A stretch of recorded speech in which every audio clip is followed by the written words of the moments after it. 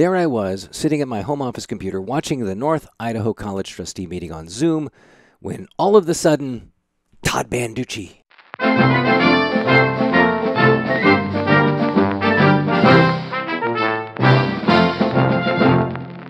Before I go into the September NIC board meeting, they held yet another emergency meeting back in early September. Two headlines in the Coeur d'Alene Press: NIC appeals Swayne reinstatement, and board policies debated.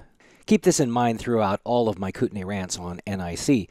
The huge issue facing the college over accreditation is board governance. Trustee McKenzie suggested several policy changes that appeared aimed at specific board members. The big deal with McKenzie is micromanagement. He wants to control everyone. He's operating under the delusion that he runs the college, not President Swayne, and a lot of McKenzie's hissy fits underscore this delusion. He wants to control things that are beyond the scope of a trustee position. So do I have the authority to manage this program, or is this going to be managed by the board? Well, we are expanding the budget, and I would assume that individual departments would be willing to spend their portion of the budget very wisely. That doesn't answer the question. Am I managing this, or is the board managing this? Sir, we're approving the budget, and I would expect you to carry out the board's will to support our student athletes at the full maximum the board is willing to support them for. Are you willing to do that? Because you said you were willing to do that if that's the board will on Monday. So I want to know if that's going to be any obstruction for coaches to get the scholarships they need for students. We care about the students. We want our athletic sports to succeed. I am not objecting. I'm trying to get clarification. And I'm giving it to you. Are the coaches going to be able to provide the scholarships they need for students and make the decisions? So yes, but just understand that it's a potential $2.6 million hit on the budget. And we're representing the taxpayers, and we're saying that this is the priority in the budget. All those in favor of this motion passing, say aye. The trustees broke the college's budget, blew through $2.6 million of your money, and quibbled with the president. See how rude McKenzie is?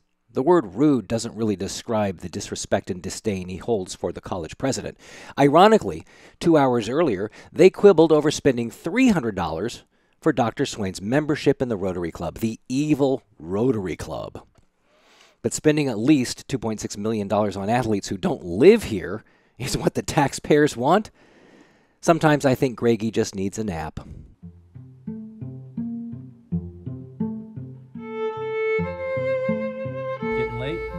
It's getting late. It's getting late. It's getting late. It's getting late. It's getting late. It's getting late. Let's pass this motion and go to bed. I say we just call the question and we go to bed. Security, it's late and we're waiting on you. The motion that the chair's going to make because it's late and I want to go to bed. It's late. Please go to bed. It's late.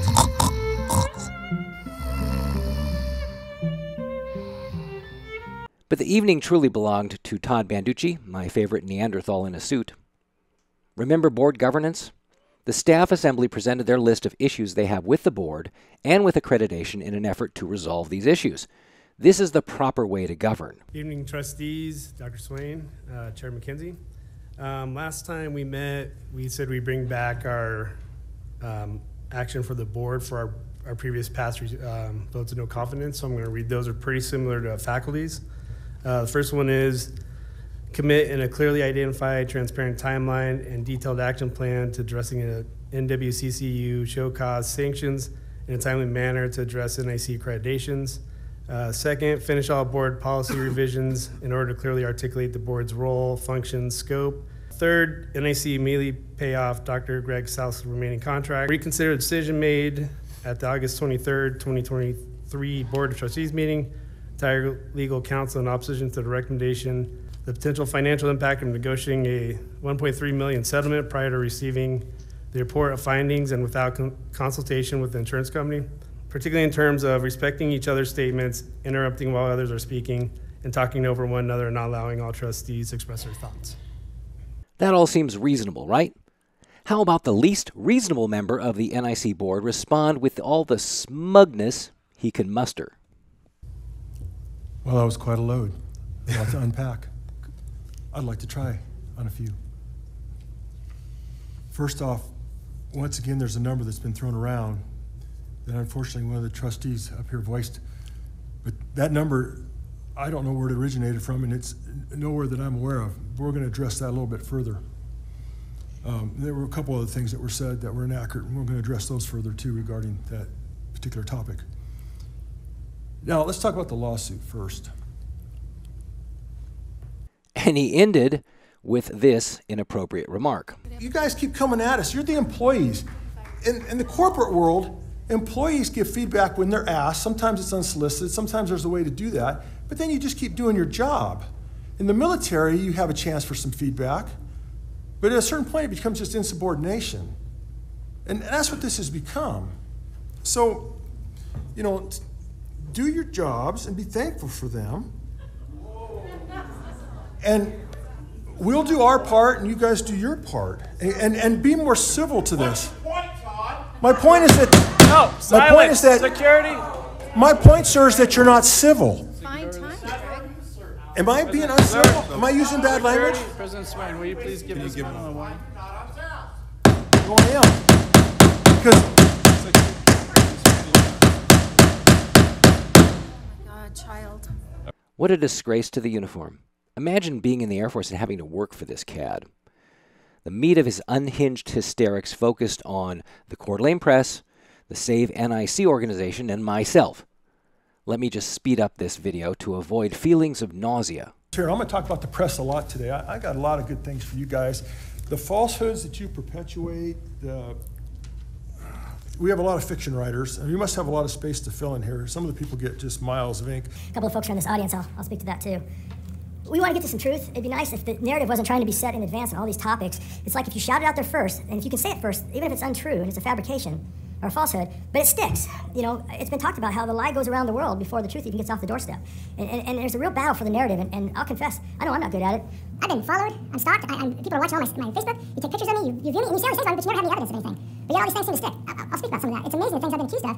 So much I don't even understand or even know what they are, which is fine, I guess, but we're going to put some of that to rest. And I know there's a response here just from generating to you guys that's going to try to put a couple of those things to rest, because again, I've been accused of a couple of things today that are not true from up there, and I know there was one intended towards me. You know, when somebody accuses me falsely, like Dan, you're assault, and then the video evidence proves that he was the aggressor, and I'm standing with my glasses in my hand trying to calm him down, and playing a friendship, and he's all the way up to his car screaming out, and in the church talking up on one of the young female employees. It's so egregious, he wastes the time of the police, and he attacks the sheriff. That's what I'm doing. Then he insists that they counter the benefit, accuse of filing false charges. It's all like that. It's all like that. We're the we got the 4 years, and they do all that. Todd is lying. You can check out my video to see my version of the story, which hasn't changed since Todd accosted me. Once again, Bully Todd plays the victim card, and his pathology goes well beyond that. He's the most obnoxious narcissist in local government. Here's what author Shannon L. Alder says about narcissists. You will never get the truth out of a narcissist. The closest you will ever come is a story that either makes them the victim or the hero, but never the villain. Given all the monkey poo Todd has flung my way, my wife and I took off and hurried to the NIC meeting to reassure Todd that his obnoxious lies aren't to be tolerated. We rushed in and sat down right in front of Todd. I brought up my camera to record him, and yes, he was feeling uncomfortable.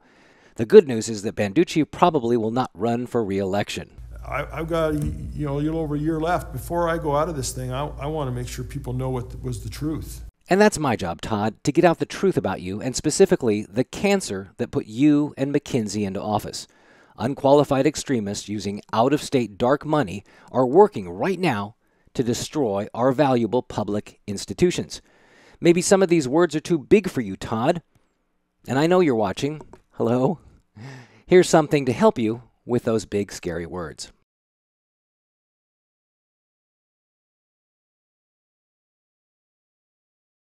Penelope, Penelope,